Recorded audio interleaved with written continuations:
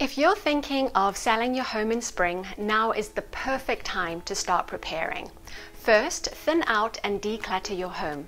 Sell or donate anything you haven't used in a long time. This purge can be quite liberating as you prepare for your move. Think repair and replace. Make repairs around the house like caulking bathroom and kitchen areas, replacing old faucets and light fittings. A fresh coat of paint in a neutral color does wonders to freshen up the interior.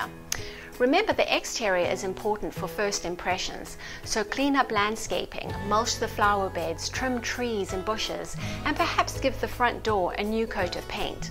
Giving yourself plenty of time to do these projects avoids a last-minute rush in the spring. Good luck!